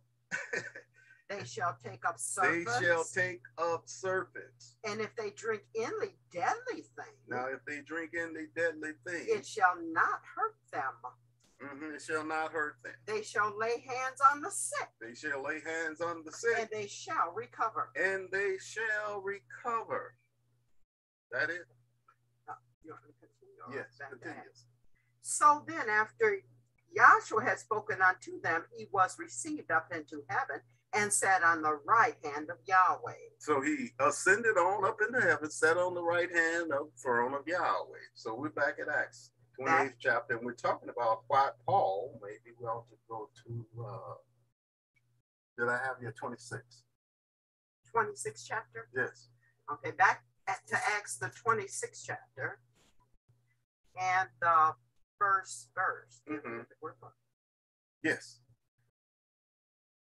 Back to Acts 26:1. Then Agrippa said unto Paul, thou art permitted to speak for thyself. Then Paul stretched forth the hand and answered for himself.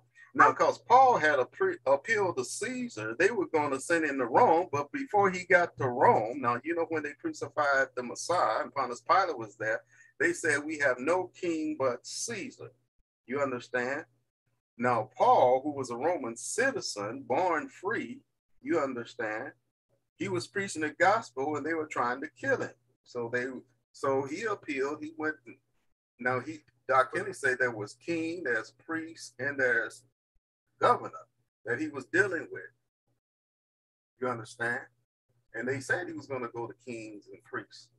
But go ahead, read on, Doc. I think myself happy, King Agrippa, because I shall answer for myself this day before thee touching all the things whereof I am accused of the Jews, especially because I know thee to be an expert in all customs and questions which are among the Jews. Wherefore I beseech thee to hear me patiently. My manner of life from my youth, which was at the first among mine own nation at Jerusalem, know all the Jews, which knew me from the beginning, if they would testify that after the most straightest sect of our religion, I lived a Pharisee. Now we talk about sex, creed, cults, and vain philosophers, but after straightest sex, he was a what? Pharisee. He's a I lived Pharisee. a Pharisee. You understand? And Yahshua was there when he was spoken to them at 12 years old in the temple. You understand? He had controversy. Nicodemus was a Pharisee. You understand? You had Sadducees, you had Pharisees, you had others too, but go ahead. And now I stand and am our judge for the hope of the promise made of Yahweh unto our fathers. No, this is the hope of the promise was made to their fathers. You understand?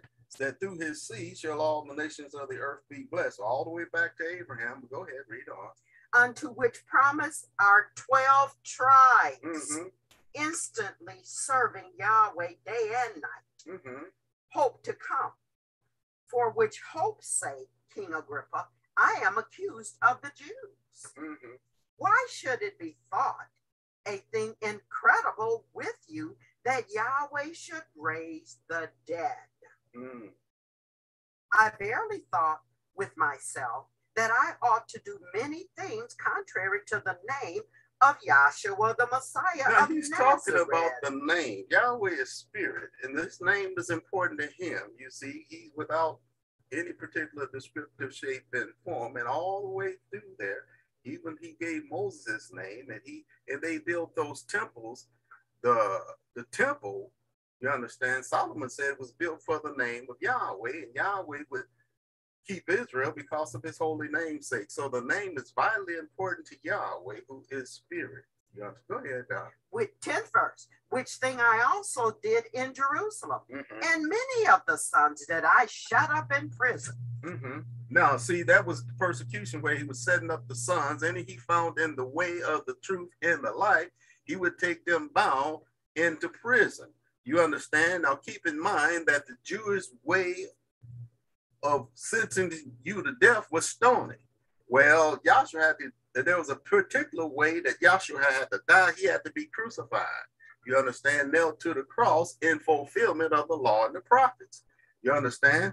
But go ahead. Having received authority from the chief priests. Now that's where he got his authority from. Right? And when they were put to death, I gave my voice against them. So that's where Stevens is put to death, and he gave his voice against them. And I punished them off in every synagogue and compelled them to blaspheme. And being exceedingly mad against them, I persecuted them even unto strange cities. So you see them in the persecution plate that they're leaving because of the persecution. The only people stayed there was the apostles. You understand? But go ahead. Whereupon, as I went to Damascus with authority and commission from the chief priests, at midday, O king, I saw in the way a light from heaven above the brightness of the sun. Now you got a light above the brightness of the sun, and we go into that debate. Well, what's the true sun? They think that the vegetable kingdom, the third day when it resurrected, on the fourth day, the sun came in, and they can't reconcile that. Looking at now, the sun that he's looking at is Yahshua, the Messiah, the Holy Spirit. You see, the one that outshine the noonday sun. Shining round about me, and them which journeyed with me. And when we were fallen to the earth, I heard a voice speaking unto me and saying in the Hebrew tongue. So what language they speaking? Now keep in mind, even when we reach way back there, it wasn't until the Tower of Babel, you understand, after the flood, that Yahweh changed the language. You understand? Now, I always like to ask the question, was Abraham a Jew or a Gentile? And people just say, well, he was of the Hebrew. But before that, they were all of one language and one speech. You understand? See, until he chose that man and made a nation. And Yahweh made a nation out of those people. But go ahead, read. And saying in the Hebrew tongue, Saul, Saul, why persecutest thou me? It is hard for thee to kick against the pricks. And I said, who art thou, sire? And he said, I am Yahshua, whom thou persecutest. But rise and stand upon thy feet, for I have appeared unto thee for this purpose, to make thee a minister and a witness both of these things which thou hast seen, and of those things in the which I will appear unto thee.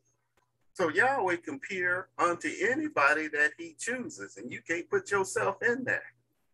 Go ahead. Delivering thee from the people and from the Gentiles, unto whom now I send thee. Now he's going to send Paul. Now you got a couple of things going on there. So when we look at the Gentile conversion plate, Peter was the first one to go into the Gentiles, and he went to Cornelius' house. You understand?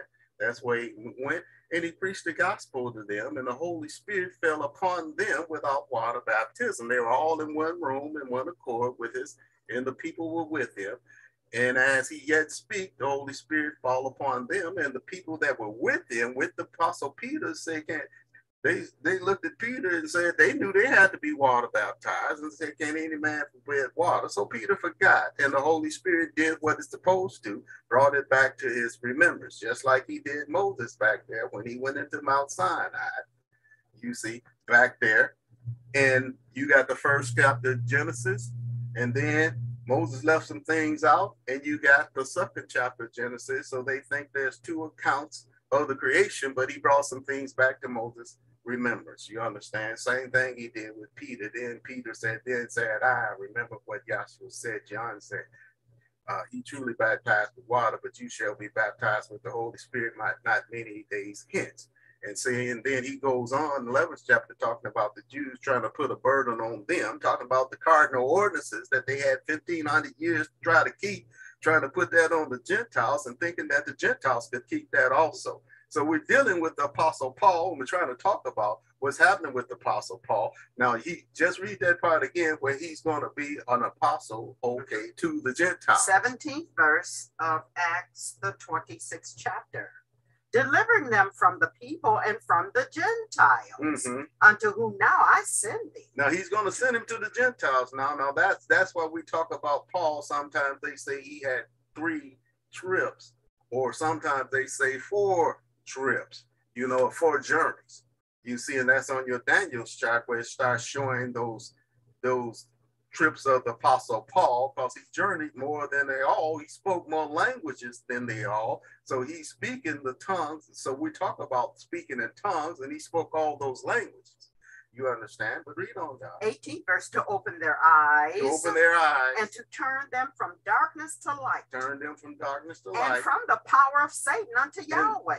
Well, the power of Satan. Well, what is Satan preaching right now? Well, we got a play called apostasy there. And in the court roundabout, it says cardinal ordinances restored. Now, don't know using those terms. Don't nobody know what a dadgum cardinal ordinance was before. They don't talk about cardinal ordinances in the Baptist or the church. See, fleshly ordinance. He put a chart up there and he listed some of the cardinal ordinances, 6 of them, that they were physical, fleshly ordinance of physical works of righteousness that he had given to Jews as a type and shadow to serve Yahweh Elohim. You understand? And then now Paul's not there to have the Gentiles adopt that. Peter wasn't there to have the Gentiles at Cornelius' house to adopt the cardinal ordinances because they couldn't do them. How we gonna do them? We didn't even know what they were. And somebody like Satan brought it to these ministers, these sects, these priests, these cults, these vain philosophers, and put that on us and these false scientists, as if it was a good idea to continue that. And none of us knew anything about it. We thought that was the right thing to do because it was coming out of the Bible. But go ahead. That they may receive forgiveness of sins and inheritance among them, which was sanctified by faith. Now you're supposed to be sanctified by faith that is in Yahweh, in Yahshua. Whereupon, O King Agrippa, I was not disobedient unto the heavenly vision. Now he's talking to Agrippa, and he's supposed to know. I don't know. Can you jump down there where they're going to send him to Rome? Are you still in 26th chapter, or are you reading 28? Yeah, 28th. Okay. 26th chapter. I'm sorry, mm-hmm. 26 and 29. Mm-hmm. And Paul said, I would to Yahweh that not only thou, but also all that hear me this day were both almost and altogether such as I am, except these bonds. Yeah, if you should be like him, believing on Yahshua the Messiah, whom has said in the vision and revelation that he had received by faith. You see, except for they got him all handcuffs or bound by ball or chain or however they had him. And when he had thus spoken, the king rose up and the governor. Now you got king, governor, and priest. You understand? And they that sat with them. And when they were gone aside, they talked between themselves, saying, This man doth nothing worthy of death or of bonds. Then said Agrippa unto Festus, This man might have been set at liberty if he had not appealed unto Caesar. So they would have let him go if he had not appealed to Caesar. But because he appealed to Caesar, you understand? See, go ahead. That's 27 and 1. And when it was determined that we should sail into Italy, they delivered Paul and certain other prisoners unto one named Julius. Oh, that's good. Centurion because we're going to go back to the 28th chapter. 28th now, chapter you have to consider something here. Now, Paul, because he appealed to Caesar and he's a Roman citizen, he's going to Rome. You get the point? Now, when you look at your Daniel's chart, as we say, the proven existence and destruction of Satan and his angels through the dispensation and ages, you understand? Now, Peter has to go to the head, which is typical of Babylon. Paul is going to the feet. That's said at the Vatican or Rome, which Paul's going because he's a citizen in the 18th chapter. I don't know if it's 18th chapter. Maybe you ought to go back to the 18th chapter. Acts, the 18th chapter. 1. 18 and 1.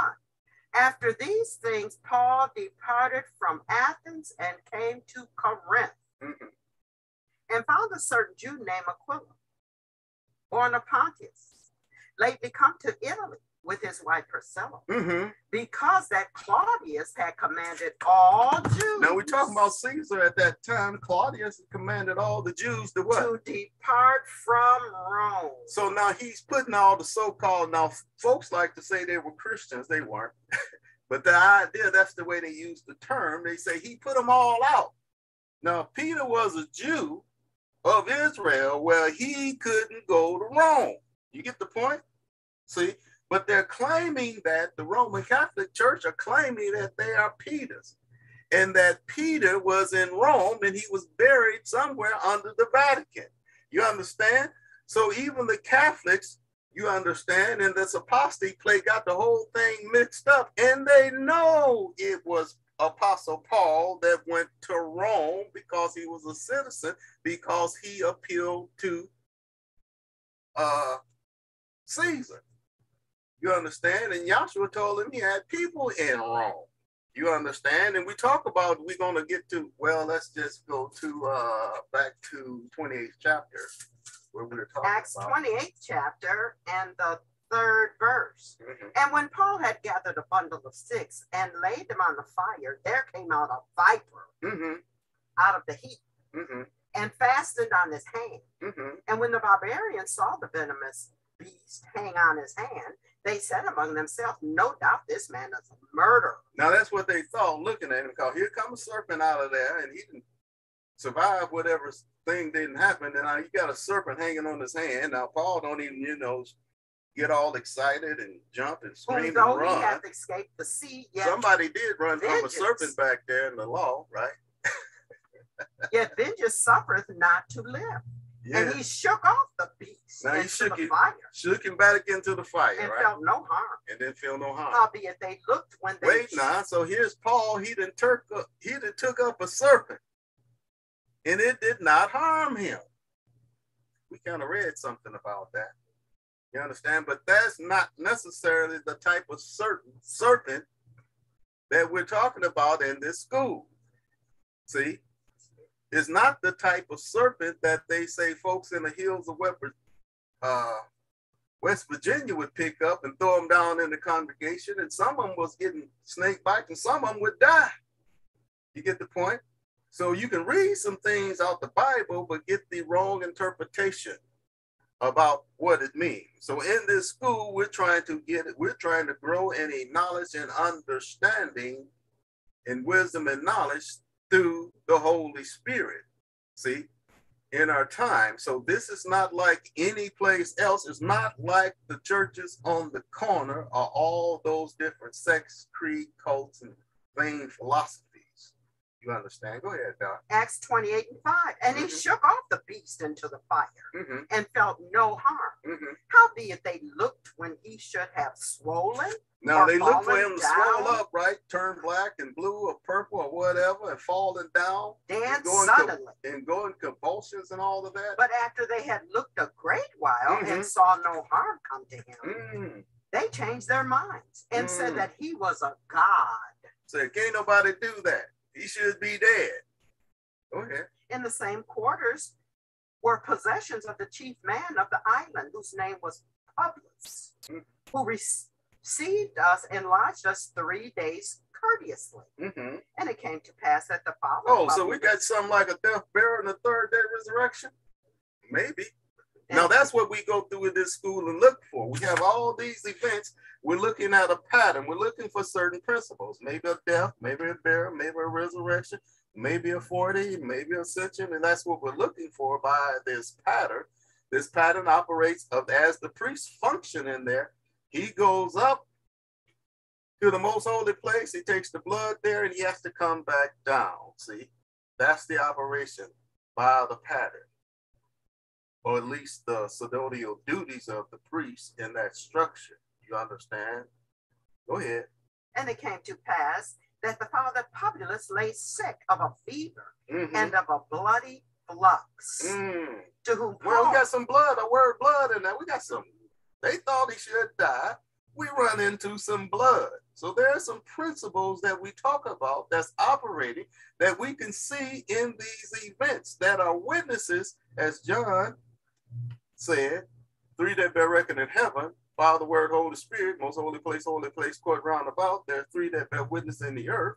You see coming down the spirit, water, and blood, going up the blood, water, spirit, third day resurrection, and 40 and ascension. See? Go ahead, Doc. Whom Paul entered in and prayed and laid his hands on him Now, and Paul, healed him. Now, what he said, they shall pick up serpents and it wouldn't harm them. And they were going to heal folks. Yes. So Paul laid his hands on them and healed them. So he also has the Holy Spirit. At that time, he has the power to heal. That's what Yahshua's Messiah did when he walked through the Judea and healed. He said he healed everybody. And then folks want to ask him a sign. He said, an evil and adulterous generation seeketh after a sign, and ain't no sign going to be given but the prophet Jonah. You understand? You see? But go ahead, Doc. So when this was done, others also which had diseases in the island came and were healed. Yeah, well, there was a well, see, now everybody, just like Yahshua the Messiah, or that was Yahshua in him, or the Holy Spirit in him, and he was going to the Gentiles, they said, oh, this dude could heal people. Now everybody was dragging the sick and the lame and everything to him so they could be healed. Even to the point in one place in there, they just want to touch the hem of this garment or get a handkerchief or anything from Paul so they could be healed. You understand? Now we find out similar things when we talk about the founder and deans, that he was over healing services. You understand? 5 minutes. All right. Go ahead. Healing services. Yeah, he was over healing services. You understand? He healed all people. And then he said he let the doctor check you out, talking about the founder. Paul didn't bother with that. But go ahead, Doc. 10th verse. Who also honored us with many honors. And when we departed, they laded us with such things as were necessary. And after 3 months, we departed we in a ship. Somebody hid somebody for 3 months. I guess that was back there after Moses' mother hid him for 3 months when she could no longer hide him. I guess the ships floats on water. I don't think they had airplanes back there. Of Alexandria, which had wintered in the isle, whose sign was Castor and Pollux, and landing in well, we don't Syracuse. Need to go through all those journeys. We tarried there 3 Let's get days. down to the last part of that chapter. Okay. So here he is on his journey. He's going to Rome, where the Vatican City or the Vatican's going to be built, and they said it was built upon the bones of Peter. So back there in Matthew, when Yahshua was talking about upon this rock and called Peter a stone or a pebble, you see, I would build my church or assembly. Now, even on this Daniel's chart here, you understand, we're talking about a rock. You understand? I think that's like Daniel's 2:45. Keep what you got, Doc. Daniel 2:45.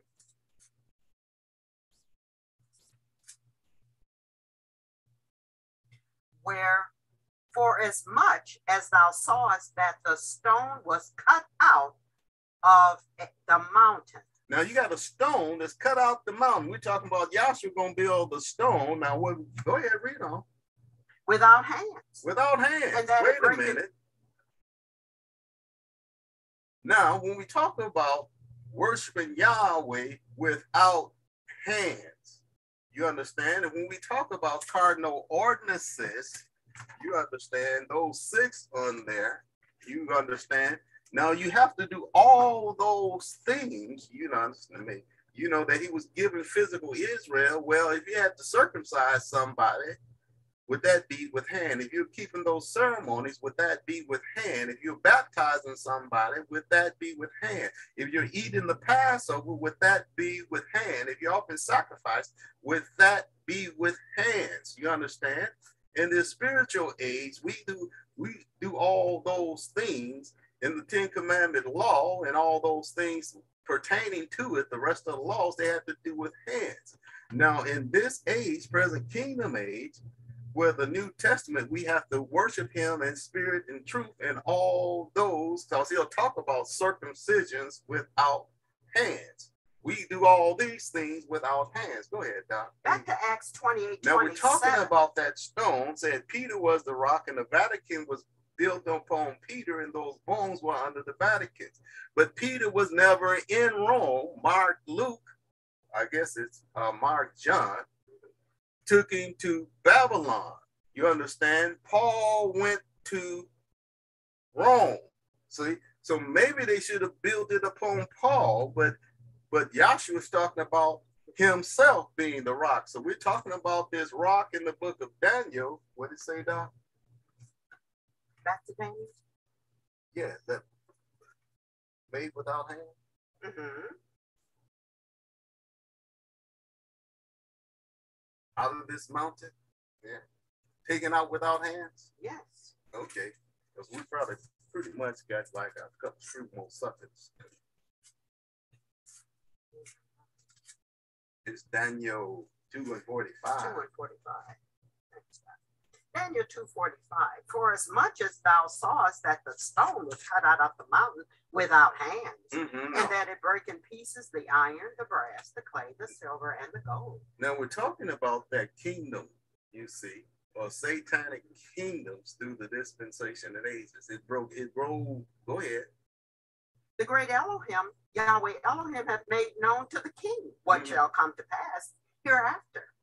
And the dream is certain, and the interpretation thereof. So he's showing now that foot went all the way down to pagan Rome, where Paul was at. So Paul was in Rome, but Peter was not in Rome. That rock that was cut out, now it's out of a mountain now. You understand?